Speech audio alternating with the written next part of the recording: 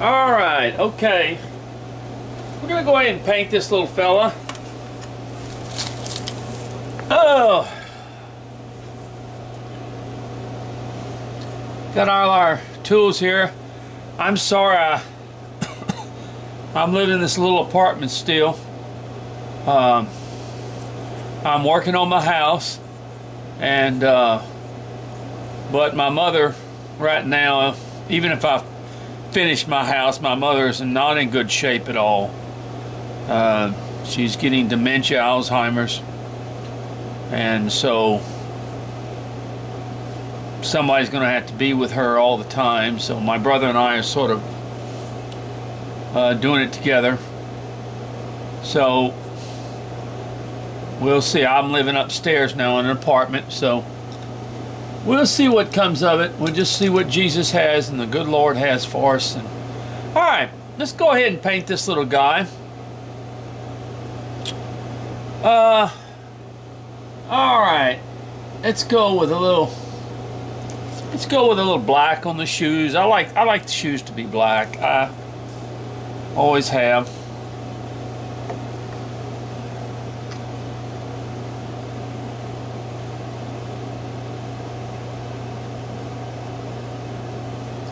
La-dee-dee, la-da-dee. And we're going to do a lot of these little 3-inch figures out of a block of wood for you. We're going to do different kinds.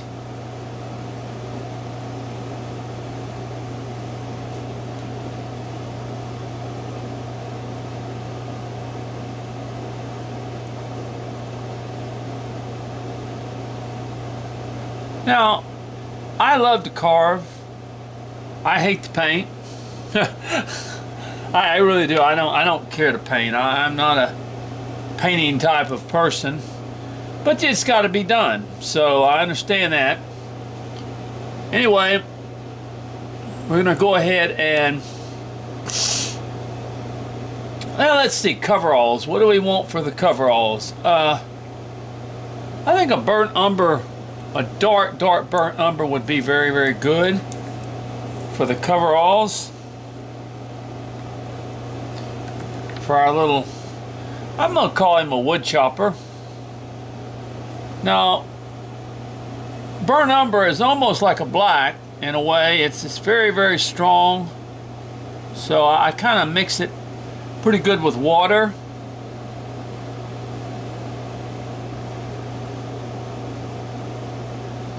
So it's not too strong, because I do want my wood to show through. I do. A lot of people, they don't really worry about it, but I do want my wood to show through.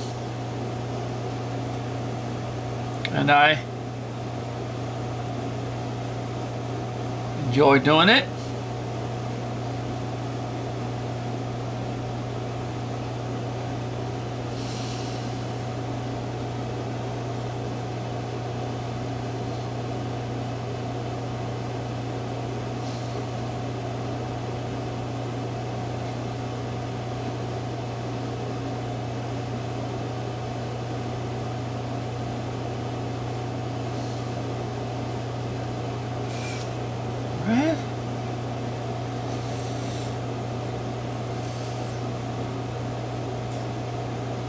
Yeah, my mother is developing signs of Alzheimer's and dementia. One of the big signs, that terrible things about when they start developing it, is they try to deny that they're developing it. But the doctor, it was really funny, and it's a terrible disease. It is. It's very difficult to deal with her on that basis. But we had not had her diagnosed, and she was having a skin cancer taken off, and one of the nurses took us aside, and she said, "How long has your mother had dementia or Alzheimer's?" And we said, "Well, we've never diagnosed her as such." She's 92 though, you have to realize. And the lady said, "Well, I've worked with patients all my life, and your mother definitely has signs of it. So, y'all just pray for us. This is another thing we're going through right now with her. But at 92, I can certainly understand why she has it, because that's a lot of people get it at a lot younger age. And I think it's more, the lady said she thinks it's more a form of dementia than it is necessarily Alzheimer's because of her age. But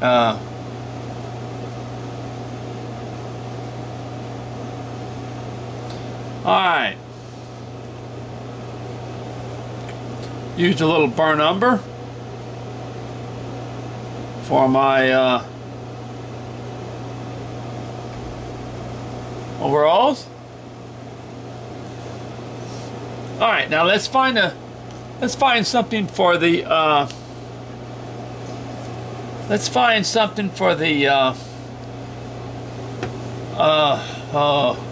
come on, Gene, think. I may be having two.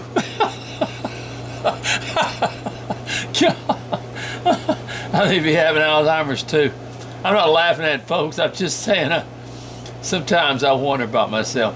All right, what we're going to do is, well, I want to figure out what to paint the clothes with. In other words, you know, you have your overalls and then you have the clothes underneath. I'm going to go with this this red. This it's kind of a rust red is what it is. It's not a red. I mean, it's not and I mix that up pretty heavy too. Because I know reds are very dominating colors. Need to be careful with them, not to go too strong on them.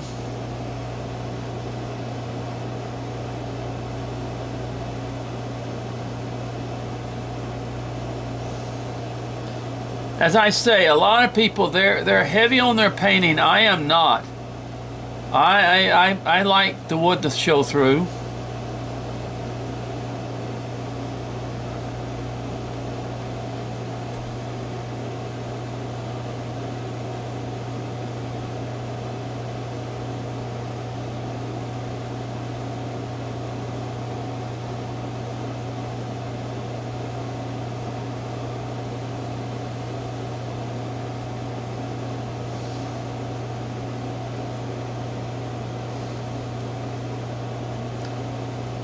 La da dee, la da da da, la da dee.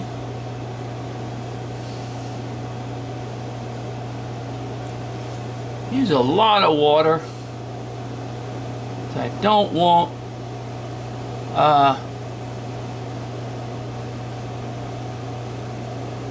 okay.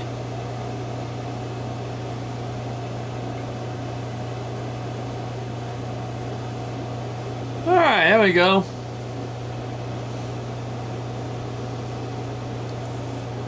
Alright. Let's see, what can we do for the hat? Let's see. My head's a little bit big on this. I wish I'd have cut my head down just a little bit on this one, huh? But it's easy caricature, so it's not realistic type thing, so it's not really all that bad. I'm gonna use a gray on my hat. I'm gonna use a gray color. I like gray color. It's sort of a drab color, but it's also, I think it's a pretty color. And I go back over it with the wash.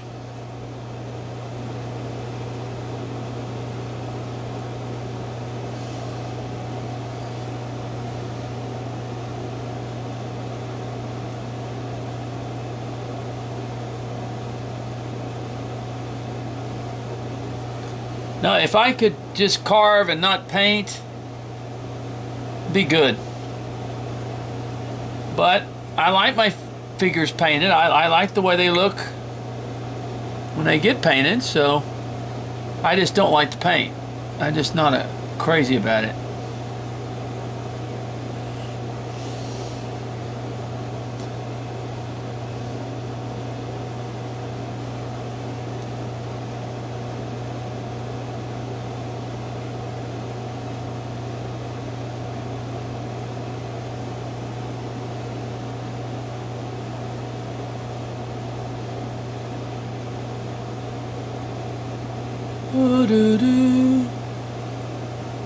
Gray is sort of a neutral color. It's not a real strong color, as we may say. When I say strong, I mean the fact that you got to be careful with it because it will cover up just about everything that you have there.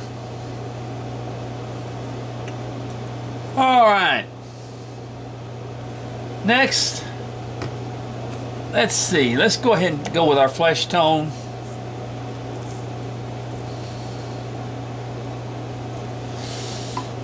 Using the small brush.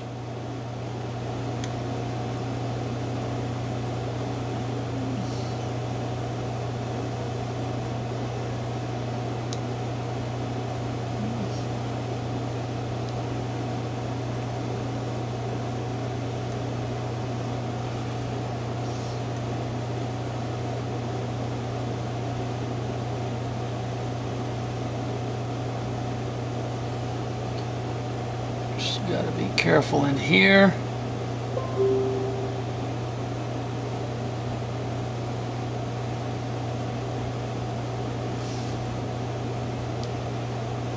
Alright, we'll go with a little hand over here.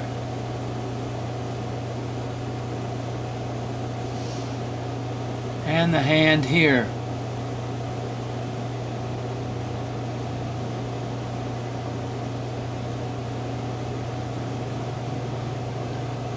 Okay. I have no problem with eyes on this thing, so. Now, let's go with a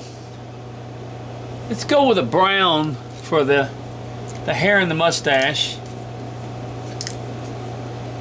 Now, burnt umber is a lot different than brown. Burnt umber is a real strong, almost like a black color. We don't have to worry about the eyes, so we're not going to worry about those. We don't have to worry about the eyes here. Excuse me.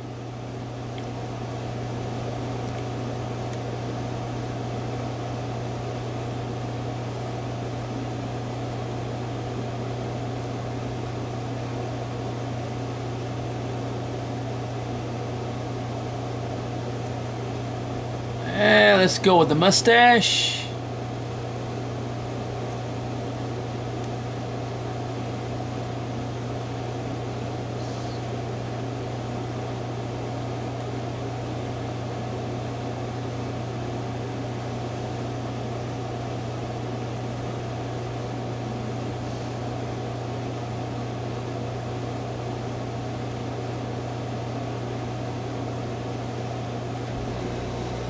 There we go.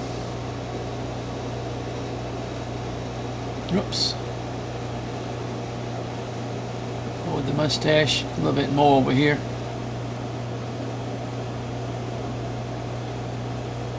For my eyes. Really having. Got to go back to the eye doctor. I need to wear one of those, probably wear one of those things for my eyes. Magnifying type glasses. Using that same brown to go ahead and do the handle of my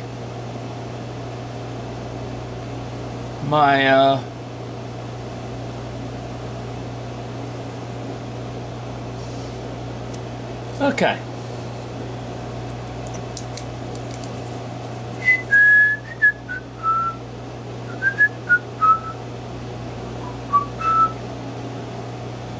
Got a little, just a little, oops.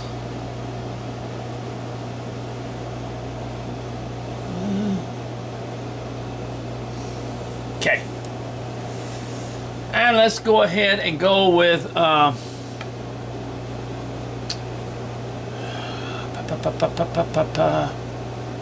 let's see on the handle. Let's just do a little, I'll tell you what we're going to do on the handle. We're going to go with a little gray and back up with a little, not the handle, but the head of the axe. We're going to go with a little gray on there. And then we're going to come back with a black. There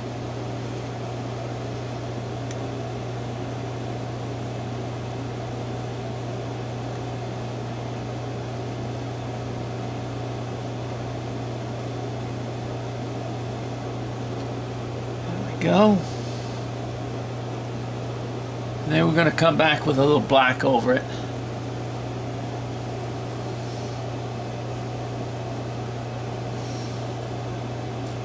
A light, a black that is really watered down, where it doesn't just cover it, but it enhances it.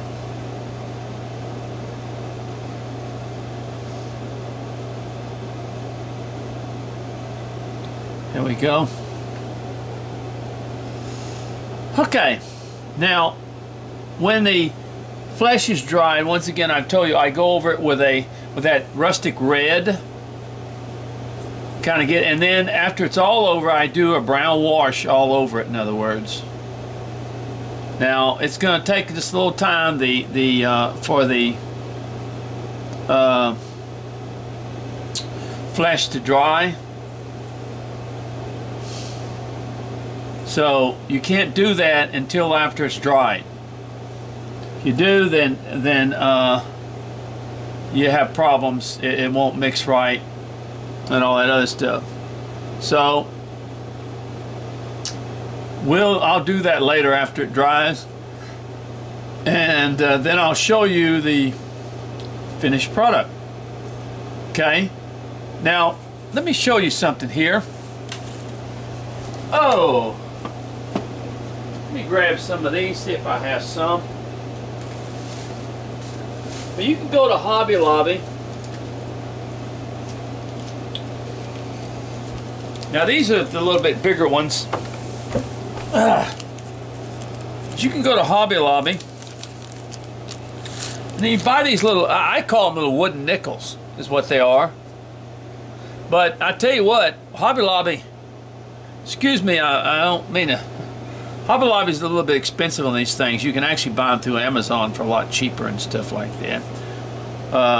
People that make them. And these things are perfect for your figure. Now they make them smaller than this too, but you take this figure and you put him like this, and then put a little, what we're going to do, we're going to put a little log. I'm going to cut a little branch and put it right there, in other words, to kind of indicate it's what he's doing. And they fit good on there. These are nice little and they work perfect for stands, for miniatures especially. They work perfect for little figures, and like I say, they make them smaller than that. So, and I use a lot of those. Let me show you. In fact, our last figure,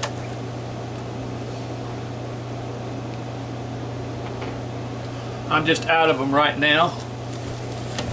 Our last figure, this is the smaller one that they're on.